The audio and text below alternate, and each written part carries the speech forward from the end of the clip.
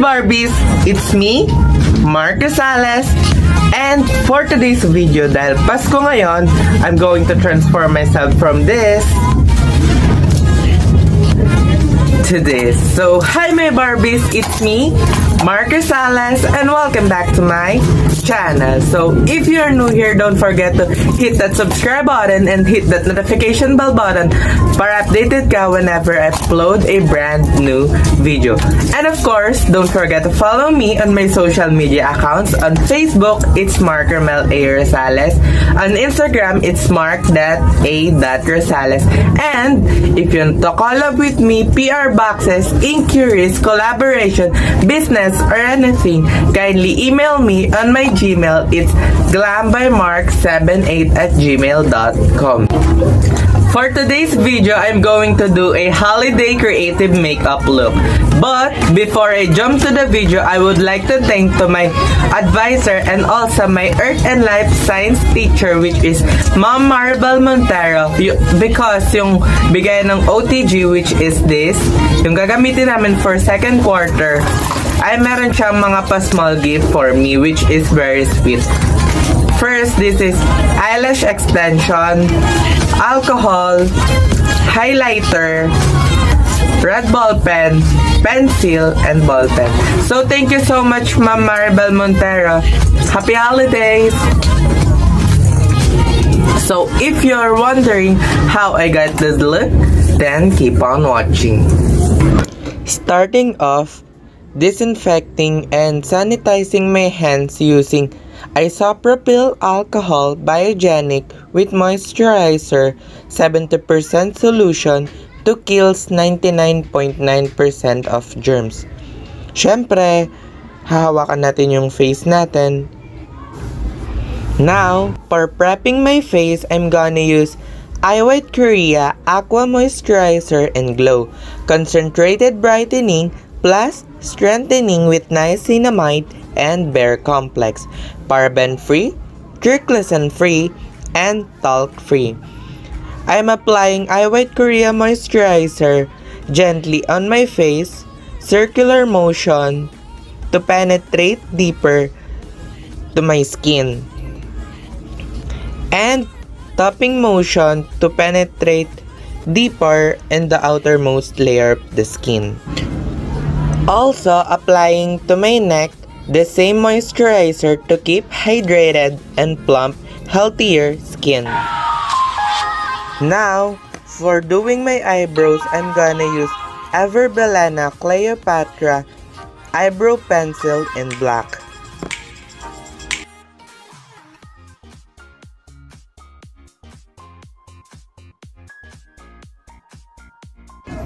Now, blending my eyebrow using the brush indicated on the pencil.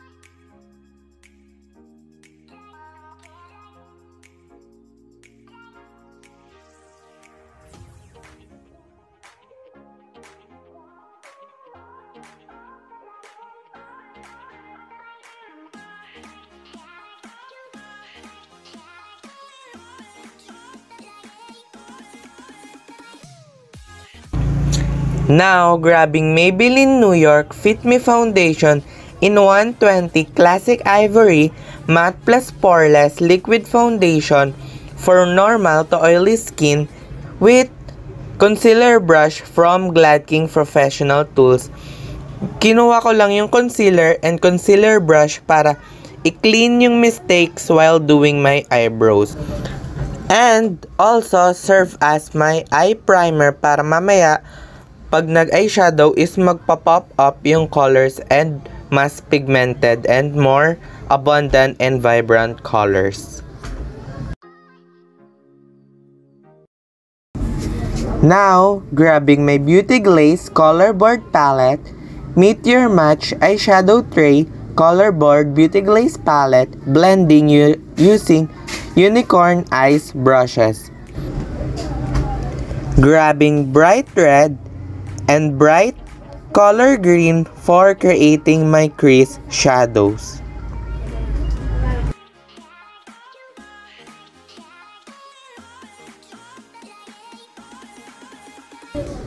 Grabbing maroon shade to apply in my outer V to create more deeper and foxy eye makeup.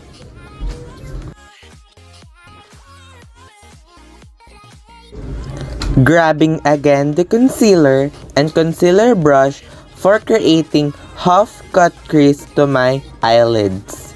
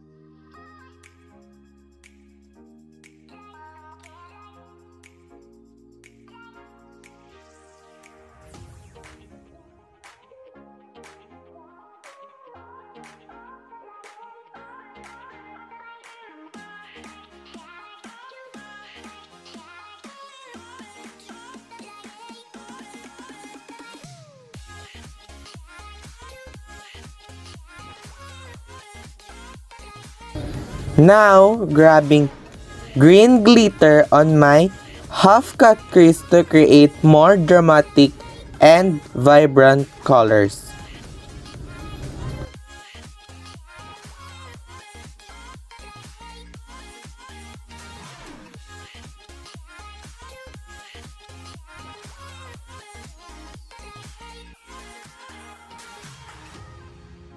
And applying darker green on the half of cut crease to create a ombre glitter look.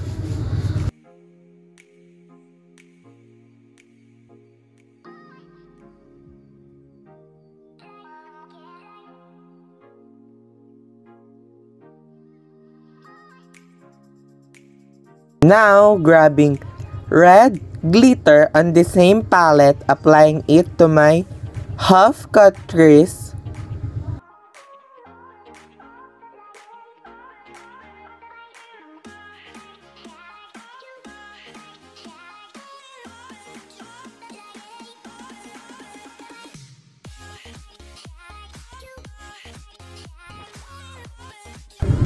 Same process, grabbing a gold orangey glitter shade and applying in the half of cut crease to achieve a ombre glitter look.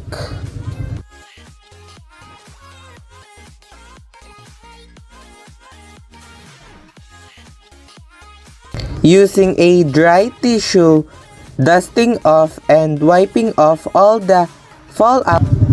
Now, grabbing Maybeline New York Fit Me Foundation 128 Warm Beige Matte Plus Poreless Liquid Foundation for normal to oily skin.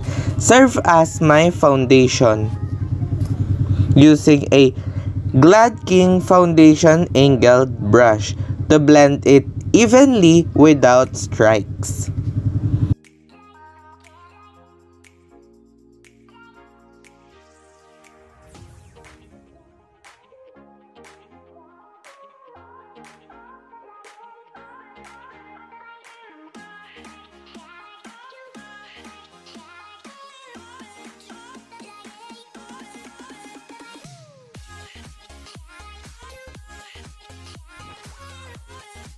Also, dragging the foundation to my neck to have a evenly skin toned.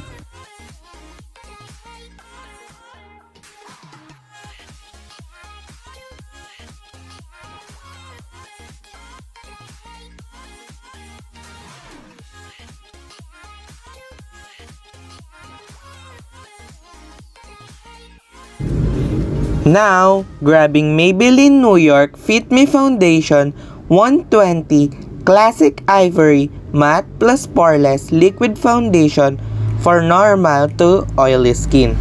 Serve as my concealer, applying it to my highest points of my face, which are under eyes, chin, bridge of the nose, and my lips, forehead, and neck. And blending it using the foundation brush from Gladking Professional Makeup Tools.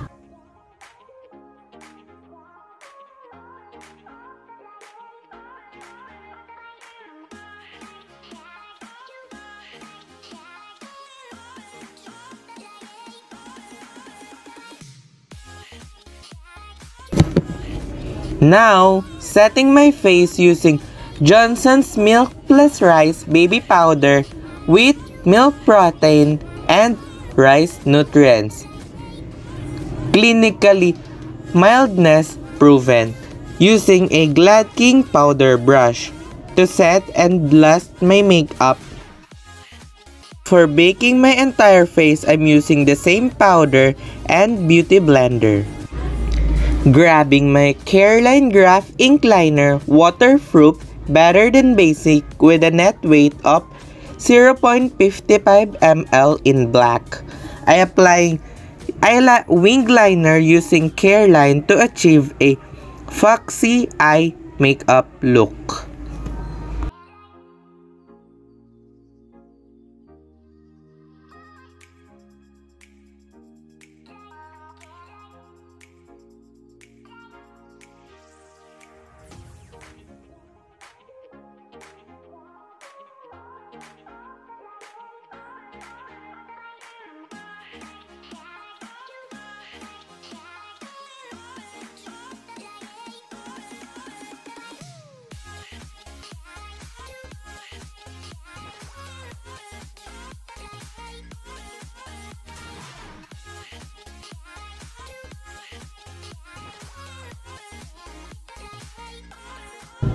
Dusting all of the powders in my entire face, such as my under eye, chin.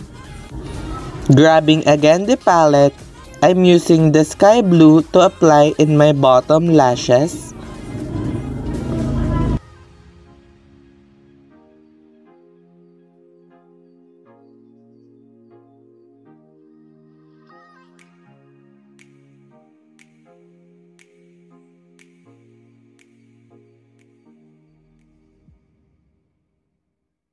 Dipping darker and deep blue shade to apply the darker blue shade in my outer V.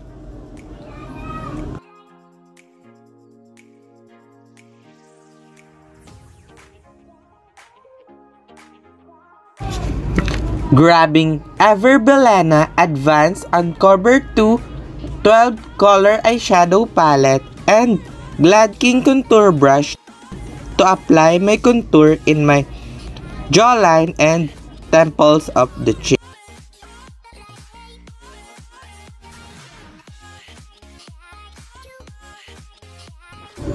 Grabbing the same palette and Gladking blush brush to apply the pink blushes on my cheeks and chin.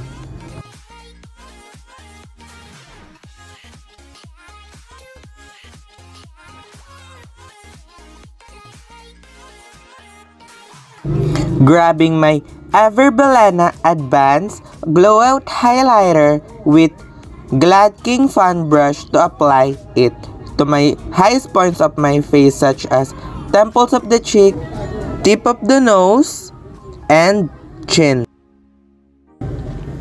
Wetting my brushes using isopropyl alcohol and dipping into sky blue on the palette to draw snowflakes on my forehead.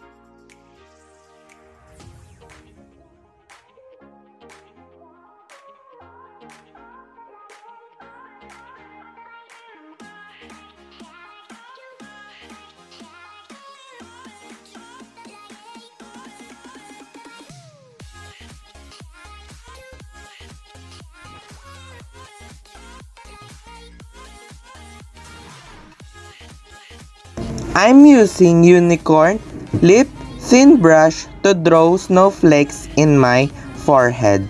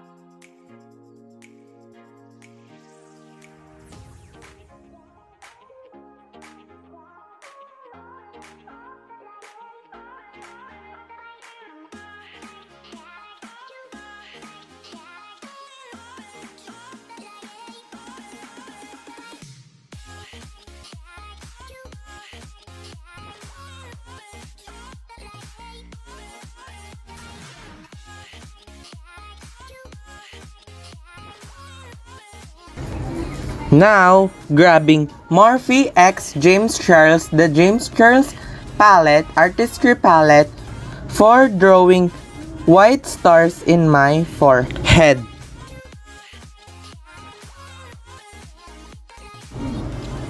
For adding glitters on snowflakes, I'm using Flare Shining Charm Eyes in 1 silver and putting dots on my forehead.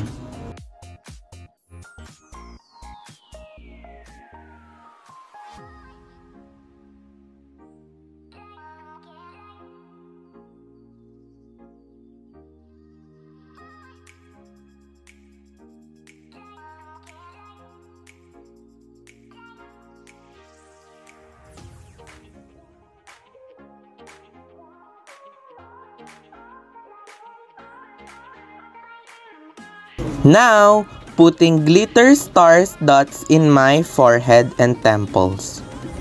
Now, grabbing Careline Graph Ink Liner I'm using to dip and tracing the snowflakes and also putting dots in my forehead to achieve a precise and detailed snowflakes.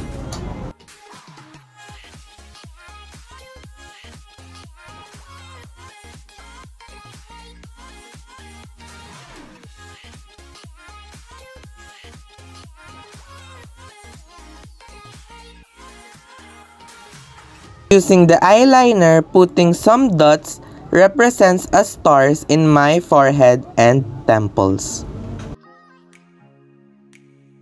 Grabbing again the palette, I'm using the silver to indicate in my inner eye and violet glitters in my brow bone, mixing with silver glitters.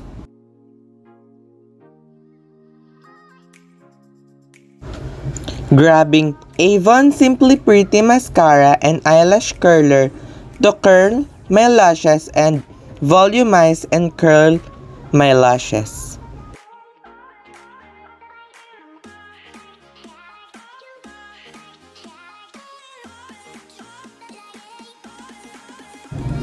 Now, for applying eyelash extension, I'm using Gladking Eyelash Extension 3D A09 and putting glue using Gladking Duo Eyelash Adhesive Dark Tone.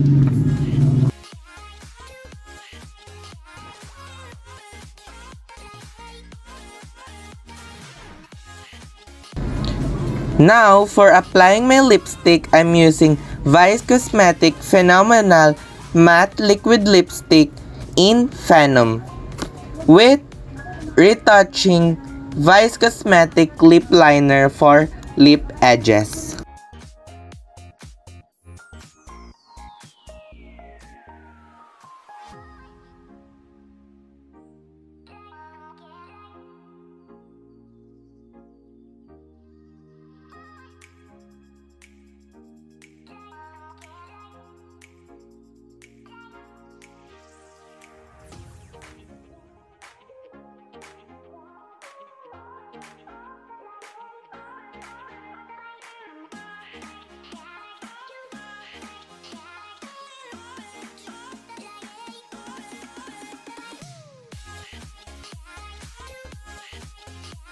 For cleaning the mistakes, I'm using concealer and Vice Cosmetic lip liner to clean the edges of my lips to have a precise lip color. For finishing touches and final touches, grabbing again my highlighter.